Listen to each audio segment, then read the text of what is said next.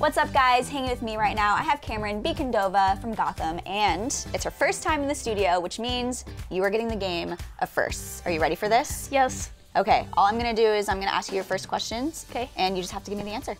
Great. Easy enough, right? Yes. Okay, here we go. First person you were ever starstruck over. Oh, okay, only because this was recent. I saw Cardi B because I announced a good one. at the, there we go.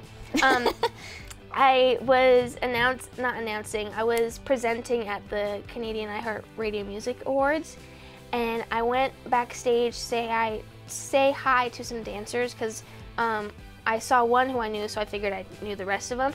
And I went there, I said hi, and then her door was open, and she was just chilling. She was just like looking super cool, eating her food, just like chilling. And I wanted so badly to meet her, but I was like, oh, she's in her zone, you know. And then I went back because I knew I would regret not saying anything. Yeah. Gone. Oh my gosh. One regret in my life.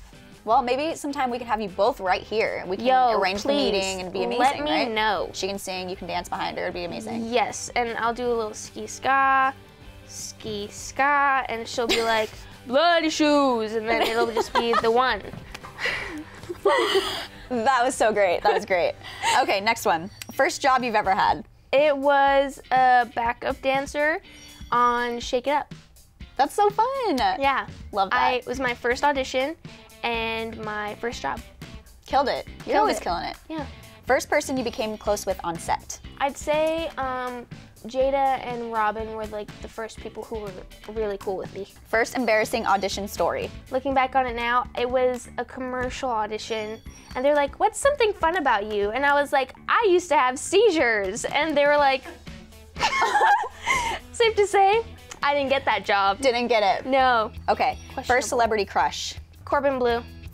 Oh, he was great. Yeah, well, first it was Zac Efron because all the girls liked him, but then I came to my senses and I was like, girl, Cameron, Girl, he's mine. He's my crush. I mean, he's nice looking now too. Where is he? But he's on one of these pillows. Oh wait, there he is. I was sitting on him. There he is. You know what? He looks better with facial hair. Yeah, I like it too. Yeah, but Corbin Bleu was like my first, like, I was like, you better jump that rope. Okay, first person you call with good news. I haven't really gotten like great news lately, so I don't know who I would call. First social media app you use to connect with fans. Oh, Instagram. Okay. Yeah, and then Twitter. Last one, most importantly, first impression of Young Hollywood. Oh, you guys have your stuff together. I walked in and you guys were like, hey, and I was like, hey, everything's clean. You had a jar of Snickers and Milky Ways that were mini, so you don't feel guilty about eating them. And then I walked in and I thought that the other room was the room, but then I walked in a second room, and then I walked in this room, and it's all colorful and it's light, and there's not direct sunlight coming in, so it's not hot. It's great. Wow. You guys are amazing. That was an amazing 5-star review I think we just got you're right welcome. now. I was excited to be here because I always love your guys' interviews. So, Aww. yeah. Cameron, you're amazing. Thank you so much for coming. Come back soon.